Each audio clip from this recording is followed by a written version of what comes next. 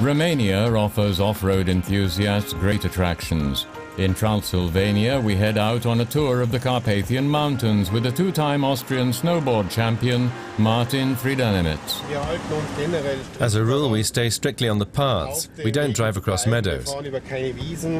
If the weather is bad or if the conditions are too muddy and some of the roadways are impassable, then we focus on the rocky sections, in those areas where there aren't any meadows that you have to drive over. That is an absolute no-no. You just don't do that. We don't do that, and no one else should do it either. Our tour takes us into the Sindrel Mountains, sometimes called the Sabine Mountains. Martin Freinademetz chooses the route based on how vehicles are technically equipped. He would never dare take this route with a normal SUV equipped solely with all-wheel drive. His Toyota Land Cruiser is the real deal. It has gear reduction and switch-activated locking differentials. This Mercedes G500 SL is in no way inferior to the rough-and-tumble Land Cruiser. When in neutral, the gear reduction can be turned on with the push of a button. The three differential locks can only be activated in the following order: center, rear axle and front axle. When this is done, the control unit deactivates the ABS.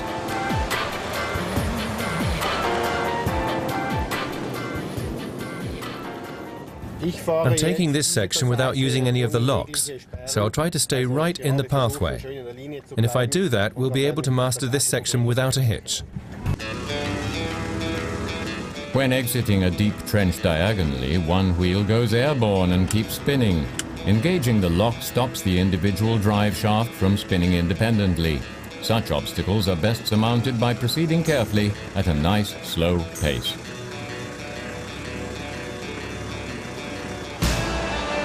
If you hit the accelerator too vigorously, the vehicle will only lurch forward unnecessarily or become entrenched. That can lead you into quite a sticky situation.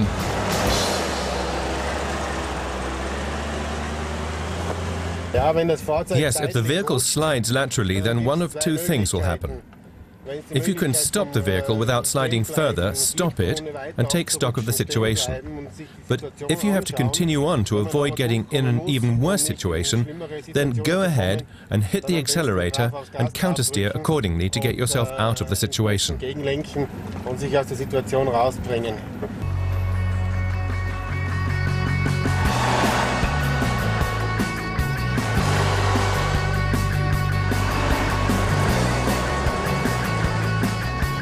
Martin Freinademetz has good contacts and is well informed about the conditions of the pathways. Our route today is dry and the traction is good, so we can take it easy on our equipment. Martin informs us early on when the terrain is about to get more difficult. You're going to have to be careful now, especially here where it's washed out a bit. Keep the tires up on the higher bits on the side. If they slip down in the middle, you'll be riding at too extreme an angle and might damage the higher skirting on the sides. So keep your tires on the higher side. Martin offers individual day tours for as little as €200. Small groups can book a week-long tour, including lodging, for as little as €400 a person.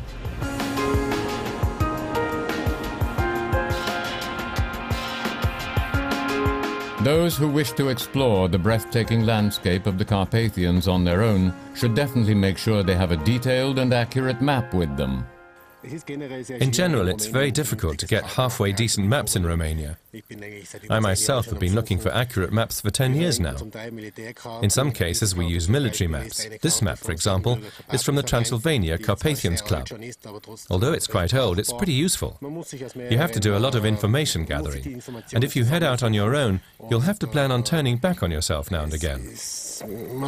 You have to make sure you're well equipped, i.e., pack all you may need to free your vehicle if you get stuck. A chainsaw is a must, as you never know when a tree could fall, or when you'll have to get yourself out of a tricky situation.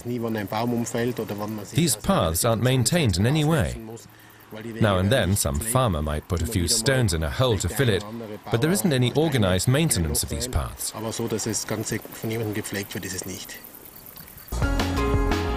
Off-roaders are still welcomed in Romania. The visitors don't just leave their money here, they also leave impressions with the locals.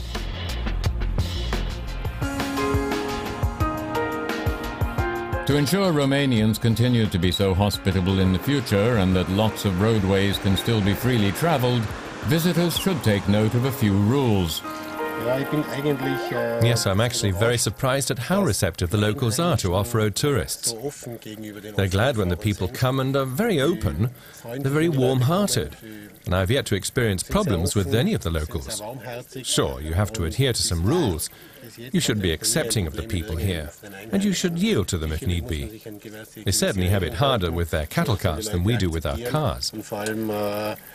Ihnen den Vorrang lassen, was hier mit ihren Viehkarren größere Probleme als wir mit unseren Autos.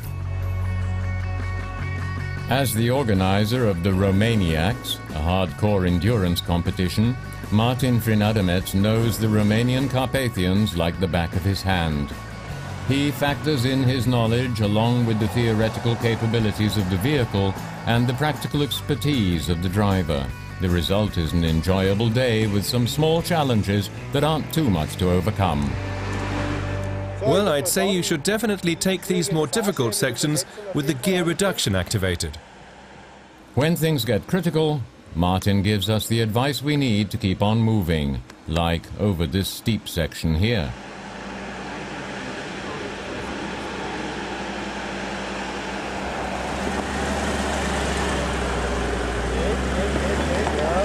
You got it! You got it!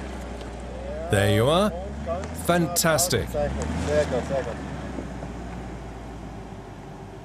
We highly recommend Martin Freinademetz as a guide for individual off-road tours.